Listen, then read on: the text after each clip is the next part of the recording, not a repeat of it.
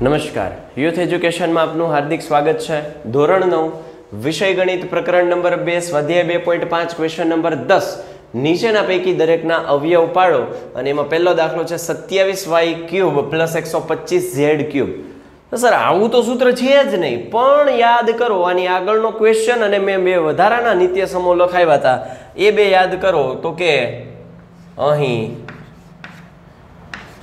x³ + y³ બરાબર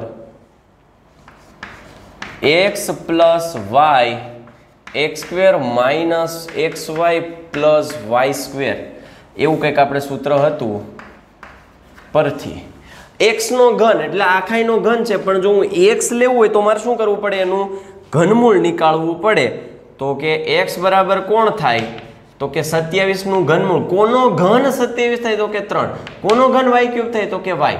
અને 125 એટલે y બરાબર શું થશે? તો કે 5 અને z³ એટલે z. અહીં સૂત્રમાં ab મૂકો તો ab આવી જાય. બરાબર, કોઈ નવીન નથી. આપણે x y z અને ab લઈ શકીએ છીએ. માત્ર ચોથા સૂત્રમાં નહીં, આપણે ચોથું નિત્યસમ છે x + a x + b બરાબર x² + a + b * x અને ab. એ સૂત્રમાં તમે a અને b ની જગ્યાએ xy ન લઈ શકો. બાકીના સૂત્રો ઉપર તમે x અને y ab ની જગ્યાએ લખી શકો. બરાબર. હવે આના ઉપરથી આપણે આ ગોઠવવાનું છે. બરાબર, આ એક કૌંસ અને આ મોટા કૌંસમાં કોકનો વર્ગ માઇનસ કોક પ્લસ કોકનો વર્ગ, આવું કંઈક છે. ઓકે, અહીંયા કોણ છે? તો કે x + y, અને x + y એટલે કોણ? તો કે 3y અને પ્લસ y એટલે 5z. ઇઝી. ઓકે ઓકે, ચાલો. હવે અહીંયા કોણ છે? અહીંયા કોણ છે? x. તો x કોણ છે? 3y. અહીંયા આવશે 3y 5z 5z. હવે સારું દૂબ આપી દઈએ એટલે આપણને ફટાફટ આન્સર મળી જાય. તો આ આવશે 3y + 5z અને અહીંયા 3y² એટલે 3 નો વર્ગ 9, y² નો y². માઇનસનું તો માઇનસ જ, પણ 5 × 15 y × z yz plus 25 z². તો આ રીતે આપણે આનું સીધું જ સારું દૂબ આપી દીધું, જવાબ આવી ગયો. રાઈટ. ઓકે, હવે આનું શું થયું? અવયવ પાડ્યા. બરાબર છે. હવે અહીંયા જોજો ખાસ, અહીંયા પણ આવી જ રીતે છે. પહેલું પૂર્ણ ઘન છે, બીજું પૂર્ણ ઘન છે, વચ્ચે માઇનસ છે.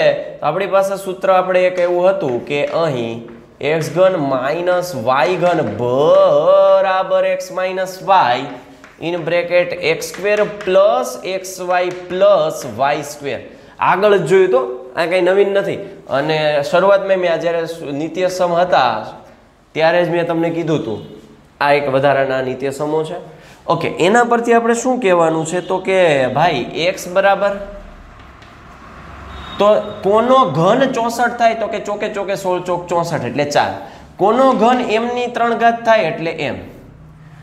અને y બરાબર કોનો ઘન 343 થાય? વિચારજો જરાક. 7 49 49 એટલે કે 7 નો ઘન 343 થાય. અને n નો ઘન એટલે કોનો ઘન n³ થાય? તો કે n. તો હવે જો આમાં કિંમત મૂકી દઈએ આ બાજુ. તો જો મોટો કૌંસમાં કોકનો વર્ગ પ્લસ કોક પ્લસ કોકનો વર્ગ. ઇઝી. ઓકે, x કોણ છે? તો કે x 4m છે. માઇનસ ના માઇનસ. y કોણ છે? 7n છે. 4m 7n 7n. સિમ્પલ. બરાબર. બસ આની જેમ જ ગોઠવવાનું જ છે, પણ આ મેઇન વસ્તુ છે. આ લેતા આવડી જાય એટલે પૂરું. અને એક સૂત્ર. બરાબર. હવે આગળ વધીએ તો આ બે તો એમનેમ જ રહેશે. 4m - 7n અને અહીંયા 4 નો વર્ગ ચોકે 16 m ની 2 એટલે m ની 2 ઘાત પ્લસ 7 ચોક 28 m × n પ્લસ 7 નો વર્ગ 49 n નો સ્ક્વેર રાઈટ. તો આ રીતે આપણે આનું પણ સારું દૂપ આપી દીધું. કાંઈ અઘરી વસ્તુ છે જ નહીં, પણ સૂત્ર આવડવા એ મહત્વનું છે. આ ચેપ્ટરમાં સૌથી અગત્યની વસ્તુ હોય તો એ છે નિત્ય સમો સૂત્રો. અને સૂત્રો જો તમે પાકા નહીં કરી શકો તો આવા ક્વેશ્ચન સોલ્વ કરી શકશો નહીં. તો આ રીતે આપણે ક્વેશ્ચન નંબર 10 છે પૂરો કરીએ છીએ. Thank you. જય હિન્દ, જય ભારત.